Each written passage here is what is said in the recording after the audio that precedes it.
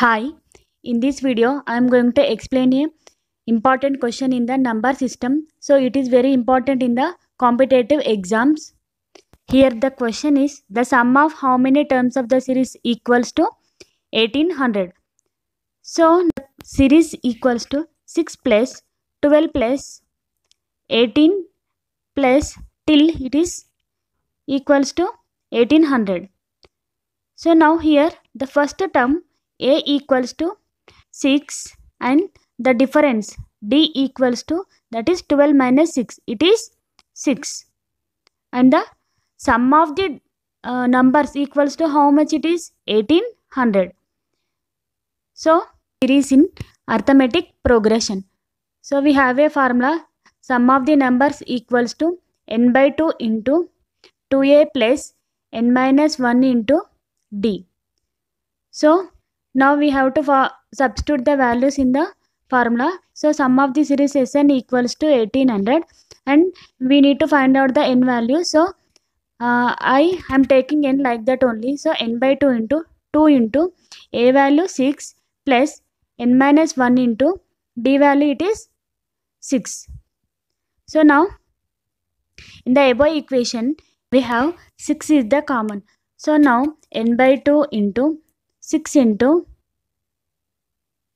2 plus n minus 1. So now here 2 3s 6. So now 3n into 2 plus n minus 1. Now 3 1s 3 and 3 6 are 18. So 0 0. So 600 equals to n into, so n plus 2 minus 1 equals to 1. So now we can write this equation, 600 equals to n into n square plus n. So now it is n square plus n minus 600 equals to 0. We need to find out the factors for the 600.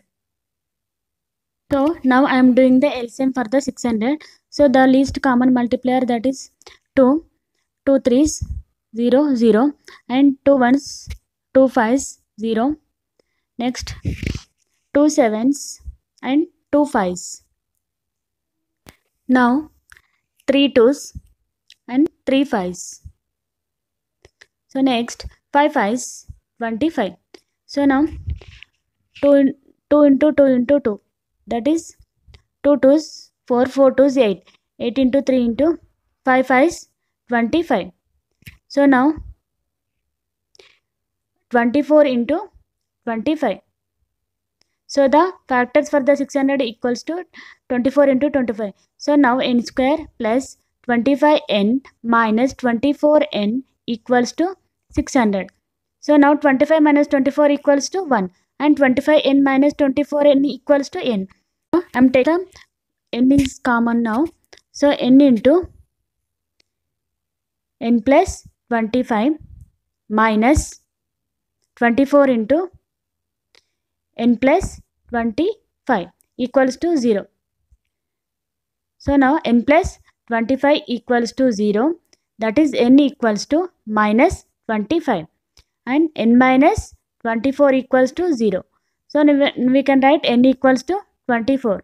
Here we should take only positive values. So n equals to 24. So the correct option is A. Thank you for watching. Please subscribe, like, share and comment.